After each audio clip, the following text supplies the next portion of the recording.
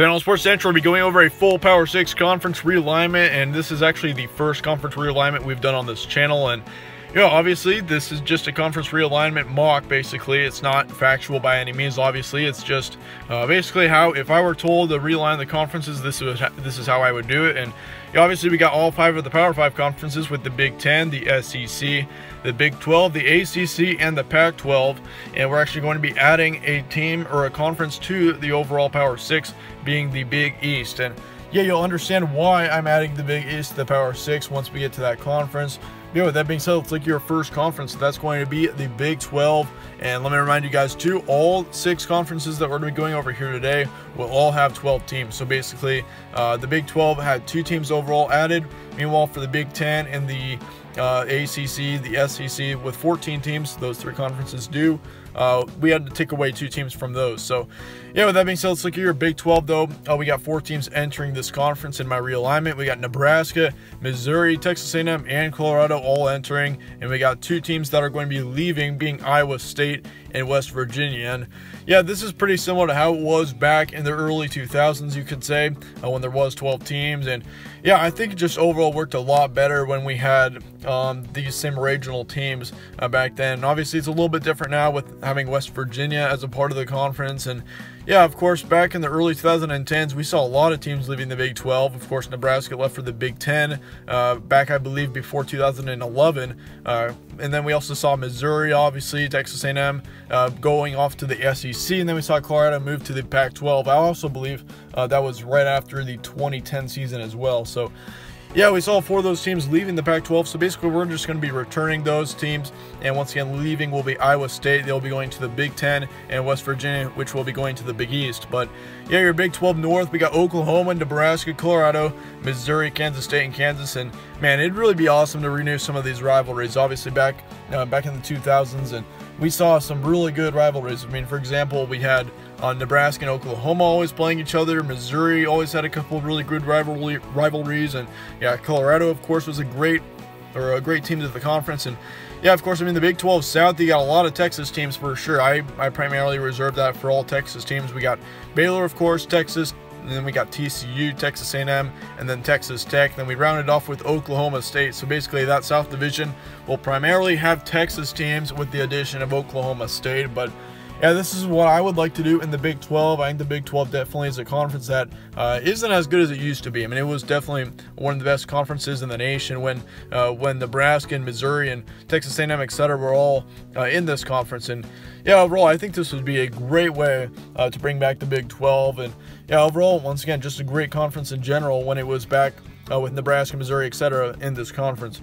Now onto the SEC, and we got 3 teams entering this conference. We got Florida State, Miami, and UCF entering. And so yeah, we're adding in 3 Florida teams to the SEC conference. So you could kind of consider the SEC as more of a Florida conference at this point, especially in the SEC East, where we got 4 teams as Florida teams. We got Florida, Florida State, Miami, and then UCF all in the SEC East, along with South Carolina and Tennessee. And then in the SEC West, we got Alabama, LSU, Mississippi State, Auburn, Arkansas, and then Ole Miss. So yeah, that's what we're looking at in the SEC. We also have 5 teams leaving. We got Georgia, Missouri, Kentucky, Vanderbilt, and Texas A&M all taking off. And yeah, obviously, I mean, the SEC is definitely a conference that is one of the best in the nation. They're always a top 2 conference, and usually it's them alternating with the Big 10. But yeah, I think definitely, I mean, all we're doing here is we're just replacing Vanderbilt with UCF. I mean, Vanderbilt's been in the SEC for a while, but Vanderbilt definitely is just a team that really has not been very relevant in many sports. So yeah, we get rid of Vanderbilt and we send them off to a different conference, and to make more sense in general. I mean, UCF is in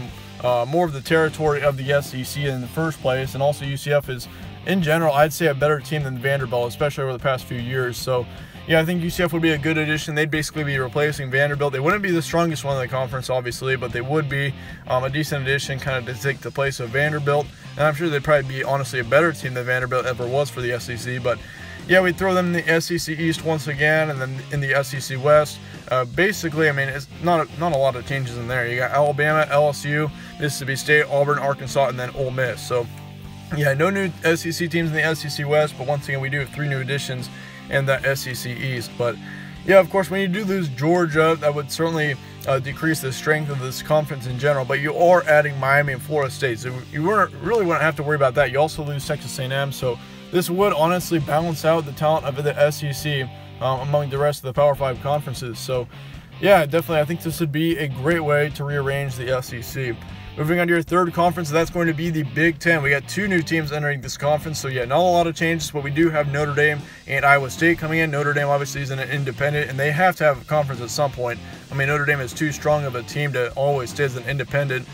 We've also got Iowa State, which they were in the Big 12 previously, and yeah, they're kind of in Big 10 country. They're kind of the big outlier right now in the Big 12. They're way too far up north to be a Big 12 team. So yeah, we're going to throw Iowa State in the Big 10 as well. We got 4 teams leaving. That's going to be Maryland, Rutgers, Penn State, and then Nebraska. And as far as your Big 10 East looks, we're also rearranging the divisions a bit because, of course, Purdue never was a Big 10 East team, but now they are.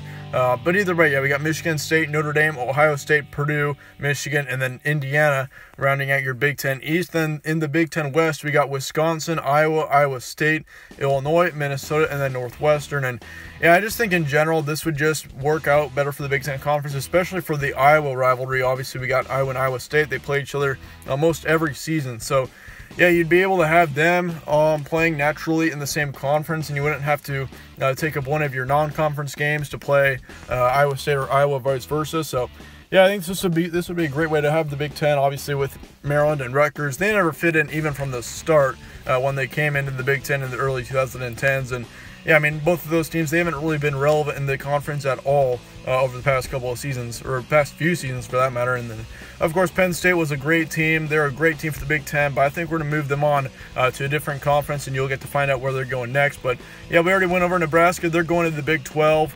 Once again, that's where they were previously, and I just think that'd be a better fit in general for the Big Ten. Next up is the Pac-12. We really don't have many changes in this conference. Obviously, we got Boise State. They're going to be entering. They're the only team that we're really going to be swapping out with, which we're going to be swapping Colorado with Boise State. Colorado's going to be leaving this conference, of course. As you saw before, they went on to the Big 12, kind of like how they were just a decade ago. And yeah, Boise State being a team that probably is one of the better Group of 5 conference teams. I mean, they're certainly the best team in the Mountain West, and they have been for several years. And yeah, they're going to be entering the Pac-12. I think this is a team that's definitely worthy of being a Power 5 conference team. I mean, yeah, over the past 20 years or so, Boise State's definitely been a team that has been very relevant, and relevant nationally a few seasons as well. I mean, if you look back, especially in the late 2000s and a couple seasons along with that, I mean, Boise State's definitely a team that can contend, and yeah, I definitely think they'll continue if they go to the Pac-12. That'd be a great move for them. But yeah, otherwise, once again, Colorado's leaving. They're going to the Big 12. And honestly, the rest of the Pac-12 really looks good to me. I mean, there really is not a lot to change. Really, I mean, there aren't a lot of teams that you could swap teams out in the Pac-12. I mean, you could swap maybe, Wyoming, if they were good, you could maybe throw them in the Pac-12. Maybe Utah State, BYU. But yeah, I think Boise State would be the best fit in this circumstance. So yeah, I am putting them in the Pac-12. And your Pac-12 North, you got Oregon, Oregon State, Washington State. Then you got Boise State, of course, and then you got Utah to finish that off. And then the Pac-12 South, you got your 4 California teams in UCLA, Cal, and then USC and Stanford. And then you got your 2 Arizona teams, too, with Arizona and Arizona State. So, yeah, once again, though, the Pac-12 looks really good to me already. I mean, I don't think there's a whole lot to change. And if I did change a lot, it would be pretty forced. So I think this is just kind of a natural fit for the Pac-12 if Colorado were to leave. Honestly, they would be the most likely team to leave in general, honestly. I mean, Colorado is definitely a team that, I mean, they've been okay in the Pac-12, but they definitely played better during their time in the Big 12 in general. Moving on to the ACC, and this is really where it starts to get messy. We got 7 teams entering this conference, along with, I believe, 9 teams that are leaving it. And really, I mean, the ACC and the Big East are 2 of the conferences that really, I mean, of course, like we got half the ACC teams that moved all the way to the Big East. So yeah, basically that's kind of where we're getting our Big East teams from, but it just makes sense because you got the Atlantic Coast Conference, and you got a lot of teams in this area, and it definitely worked best to move a lot of those teams to the Big East. But yeah, as far as entering goes, we got Georgia, Kentucky, and Vanderbilt from the SEC.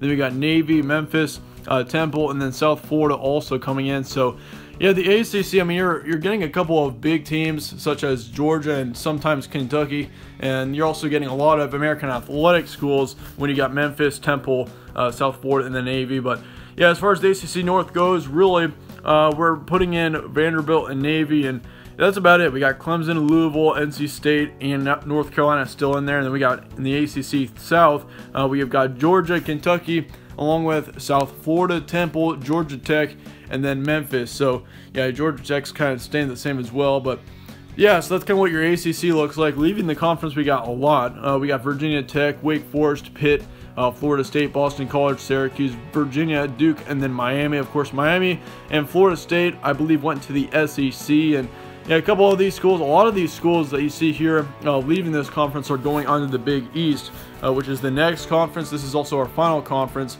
And basically, of course, the Big East really consists of nothing. So yeah, we came up with 12 teams, and this is what we got in the Big East North. We got Boston College, Penn State, Rutgers, Maryland, Pitt, and then Syracuse. So you got your 3 Big Ten schools going to the North Division. And of course, I mean, Penn State, I considered leaving them in the Big Ten, but I just think, I mean, they'd be a good fit in the Big East, in my opinion. I mean, you got to have a good school in the Big East. I think Penn State could definitely be the team for that. And I mean, you also got a couple of really good teams as well. I mean, Maryland definitely has potential some years. I mean, otherwise, I mean, Pittsburgh sometimes is good. You got Virginia in the South Division. They've been contender over the past couple of seasons. They made it to the ACC Championship last season. And then you also got Virginia Tech, which is a team that's on the rise. Wake Forest really wasn't that bad last season. And so yeah, the South Division definitely would be a division that seems very strong right now compared to the North Division. I mean, in the North Division, you really don't have a whole lot. Rutgers and Maryland pretty much have been bottom feeders in the Big Ten for the past few seasons. And I mean, Pitt's been okay. Boston College has been okay. Syracuse kind of the same. But yeah, this is kind of what your Big East would look like, I think. You got one team from the American Athletic in here, being Cincinnati. Then once again, the Big Ten, you got Penn State, Maryland, and Rutgers. In the Big 12, you got West Virginia. And then you've got those 7 ACC teams coming in: Boston College, Syracuse, Pittsburgh, along with Virginia, Virginia Tech, Duke, and Wake Forest. I just think, I mean, if we were to add a new conference such as the Big East, I think this is kind of what it would look like. I mean, once again, it's kind of in the ACC region, and you also could call it the Big Northeast too. I mean, most of these teams that you see here are in the northeastern part of the United States. So yeah, it'd definitely be a good, I mean, it'd be a good name for that as well. I mean, I'm just kind of throwing out the Big East just because, I mean, it's already a conference and it makes sense, but you could call it the Big Northeast as well if you really were to take this into account. But yeah, that about wraps up our conference realignment. If we were to do 6 conferences, 6 power conferences, and so yeah, let me know your thoughts in the comments below on this. Once again, don't get all that pissed with me. Of course, this is just a mock, and so yeah, I encourage you guys' thoughts. I'd like to hear what you guys think about this as well. I'd like to hear. I try to get back to as many of you guys' comments as well. I mean, I'm sure there'll be plenty of comments on this video. So yeah, with that being said, though, that about wraps up once again our conference realignment, and stay tuned for more of these. I think we may do maybe a Power 7, Power 8, who knows. Maybe we'll do a couple other conference realignments. I mean, maybe we could even do like 2-3 conference alignments as well. So yeah, who knows. But yeah, once again, thank you all for watching. Stay tuned for more from All Sports Central, and I will see you all later.